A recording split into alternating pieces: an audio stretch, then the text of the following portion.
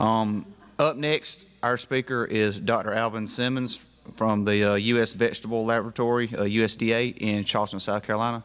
So, Dr. Simmons, I will let you take it away.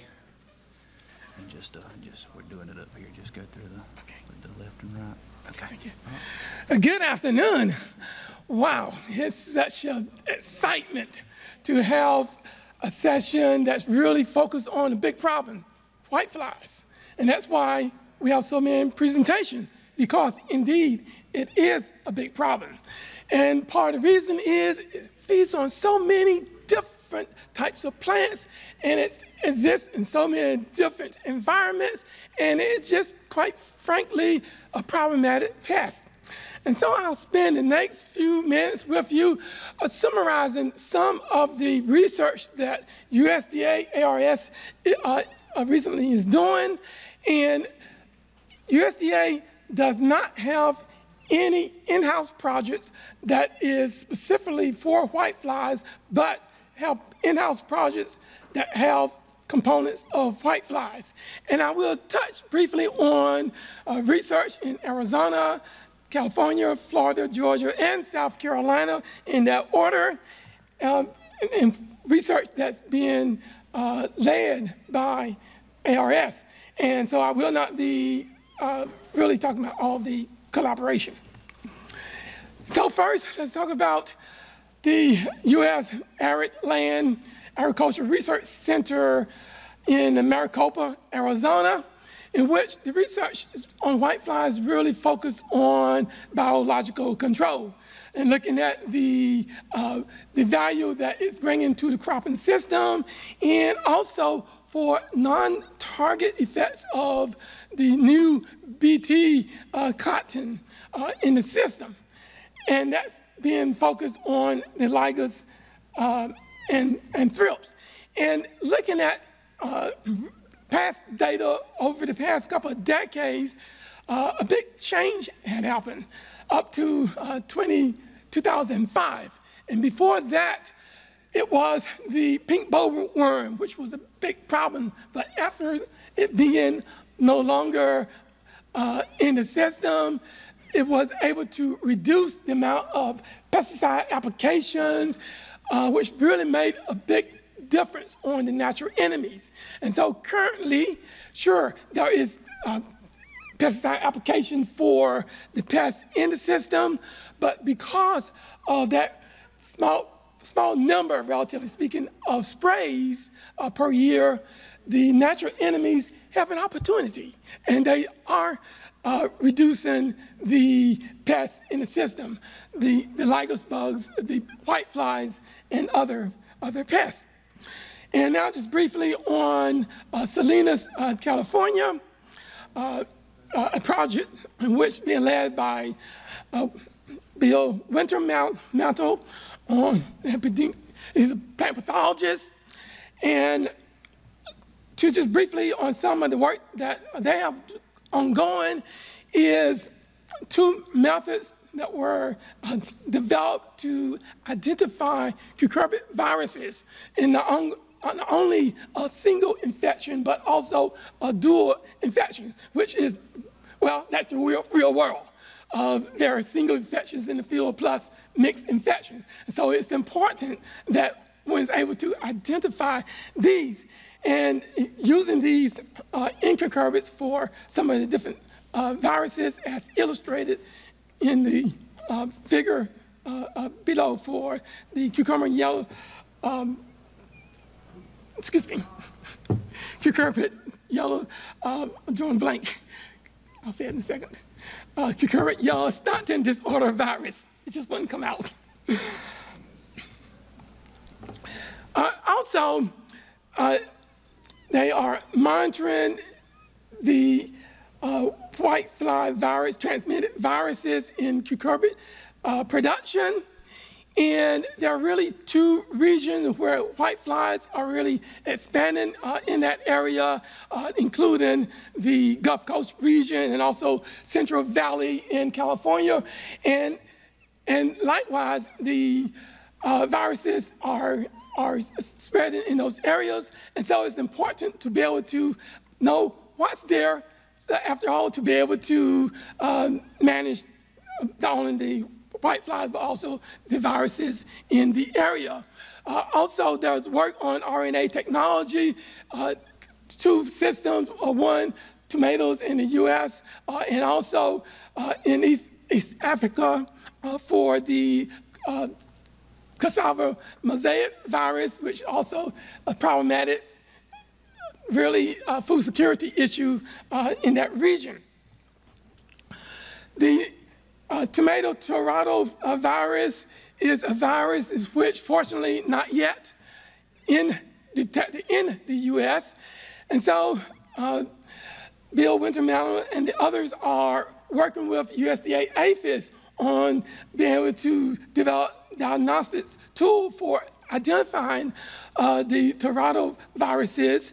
And so that for the tomato Toronto virus, that we can detect it to help prevent not only the entry into the U.S., but also the spread into the U.S. And we know we continue to have exotic viruses that find a way in the U.S. and spread across the U.S. Now, just briefly, in Fort Pierce, Florida, there are two projects which do some whitefly research as part of the projects. One is being led by plant pathology, the other by entomology. And for the pathology, Scott Atkins is leading, and he and Bill Truchcheck, and others are looking at the detection of cucurbit viruses in the southeast. And what is important in the system is the reservoir management. And the cucurbit weed hosts being important, such as the smell millen, the basum apple being important. But in addition to cucurbit weeds, pig weeds, important reservoir, the crop green bean is important reservoir, and volunteer cucurbit crops, a reservoir for the viruses. Still at Fort Pierce, the entomology group, Dr. Cindy McKenzie and Dr. Mohammed Ahmed and others they have shown here some of the different whitefly pupae. There are over 75 different invasive whitefly species in Florida, and there is continue to have more come in, which seems like almost every year, not necessarily every year, but almost every year. But one, an important one is the ficus whitefly, an important invasive whitefly, and they have developed a chemical control plan for help managing the potential resistance against this whitefly species, and that's also including integrating with the natural enemies, and they developed a website to help the growers, and quite frankly, they were recently received an award for the effort that they've done to help the growers against this particular whitefly species. And speaking of whitefly research in Georgia, there is also a project in Gainesville, ARS project in Gainesville, Florida, entomology-led biological basic taxes, in which Dr. Susie Legaspi, who is located in Tallahassee, Florida, and she's looking at the push-pull technology combined with high tunnels as a tool for helping to protect against whiteflies and other pests. The push-pull technology, it's a combination of using certain plants in the system to push away or to repel the insect pests, having other plants to attract the pests and hopefully to attract the natural enemies in the system. And so along the way, they're collecting data throughout the season for the different pests in the system. And yes, we know that there are usually not just one pest at a given time, but multiple pests in the system. And at the end of the day, what they're seeing is that by having this push-pull system and the high tunnels, there is an increase in the number of natural enemies in the system. And fortunately, the whiteflies and the other pest population are being reduced. And this is something which can be especially attractive to the organic producers because they are more limited with what types of control that they can use in their systems.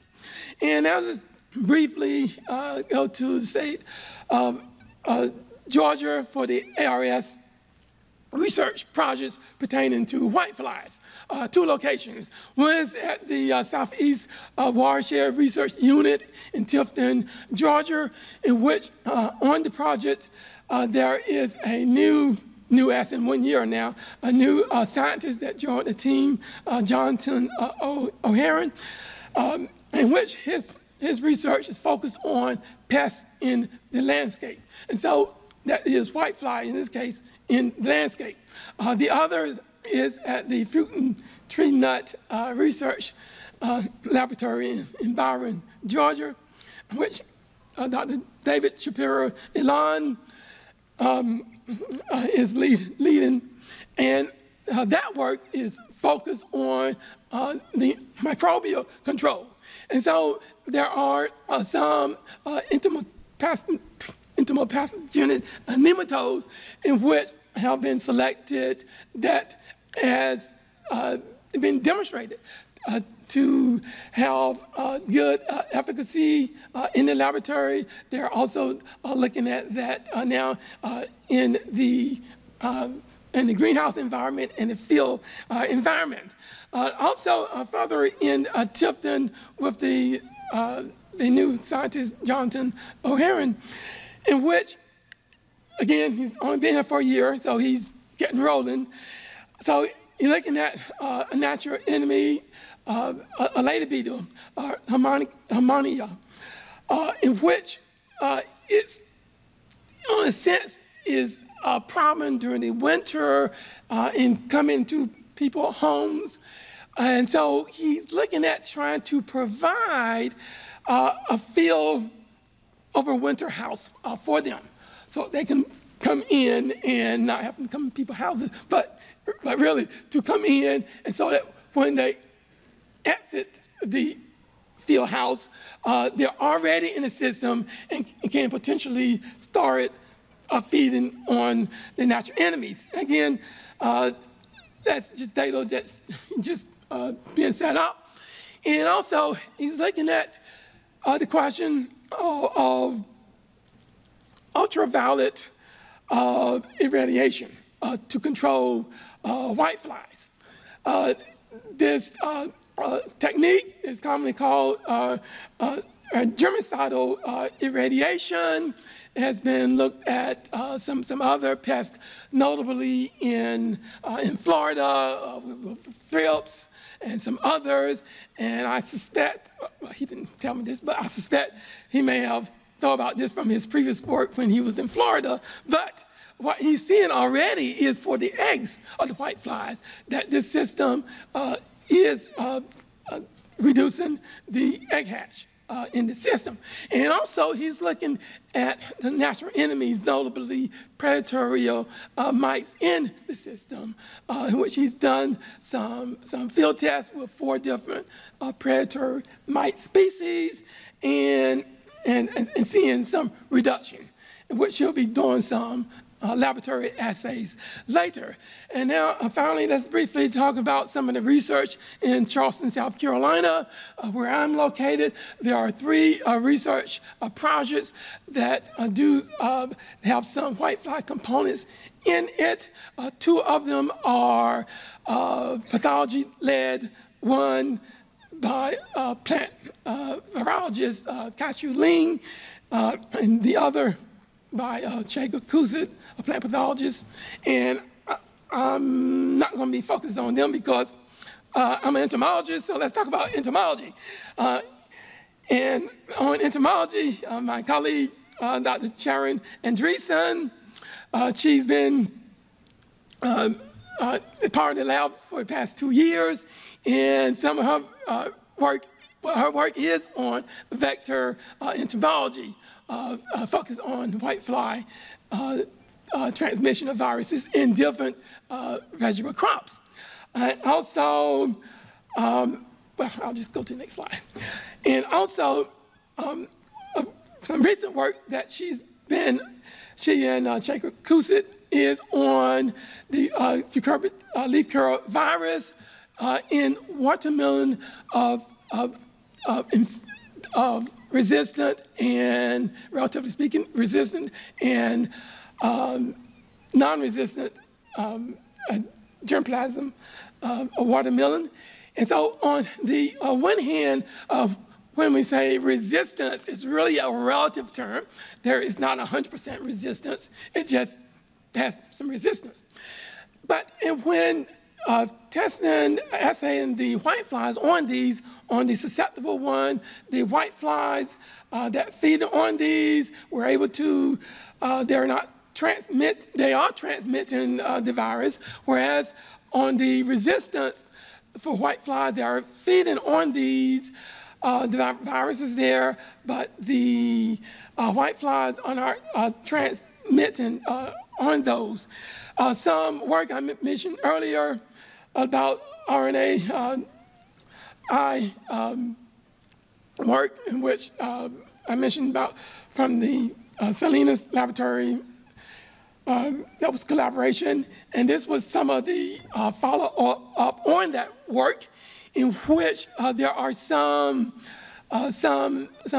tomato lines, some lines in which we are seeing some great activity. This is still ongoing, and I'll just leave that there. For whitefly parasitoids are really great in the system. They are great in greenhouse system releasing parasitoids for to help manage whiteflies in those systems. But the big question is what actually are out there in the system. And so there's a postdoc that we have, just drew his blank on his name, Dr. Leahy, in which Zach Leahy, which that's part of his expertise of taxonomy. And so we're looking at what are the parasitoids that are there and trying to clarify the actual taxonomy of the group of Incarcia and Erythromocerus. And just earlier this year, a parasitoid from Florida, in which we identified as a new parasitoid, Incarcia hera. And we know that there are more out there, just that they're not yet identified. And that's just part of the research that we're doing there. And so to just talk a little bit more about resistance. In this case, I can talk briefly about root knot nematodes, in which we know they are a big problem if you're growing plants anywhere. And there are over 70 described species of root knot nematodes. And like other pests, we have continued invasive. The guava root knot nematode is a invasive, problematic nematode. And now we know that at least data shown here for August of 2022, showing the reported range of it in the Southeast so far. And it's a problem. And so for research that we were doing in which a nematologist, Will Rutter in Charleston, had screened some of the different pepper lines for resistance to root knot nematodes, and specifically the guava root knot nematodes. And so to have a resistant plant, sure, it's great if it's resistant to one pest, but it's much greater to have it resistant to more than one or many different pests. And so we went to look at some of these lines against that showed some promises of resistance to the root knot nematode, to also see if they have some resistance to whiteflies. And so initially we just looked at a few of the hot peppers, the pungent ones, and just one of the bell peppers for comparison. And what we saw is basically the same thing, whether it's choice test or no choice, that the PMER, it just continued to show relatively being not attractive to the whiteflies compared with some of the others. And when we look at the survival of the whiteflies on this, we also found that it was, it didn't really survive on it as much. And when we did the smell test, olfactometer, we found that most of these, that they were attracted to the plants, but interesting, the second slide from the left is that it was more repellent, and that was actually the bell pepper, interesting. And just before I close, I'd like to just mention that there's a poster outside on the our 4 projects in which University of Florida and ARS, please stop by to see it. And this is part of the research efforts in support of the IR4 project, so that we can have registered compounds against not only whitefly, but also other pests and diseases and weeds that are needed. And thank you to all of the collaborators with ARS and the university collaborators and others. And if there's any time for questions, hopefully there is, I would love to entertain. Anybody got any questions for Dr. Simmons? Good. Well, Dr. Simmons, we appreciate you for your presentation, all the work you do, so thank you. Thank you. Thank you.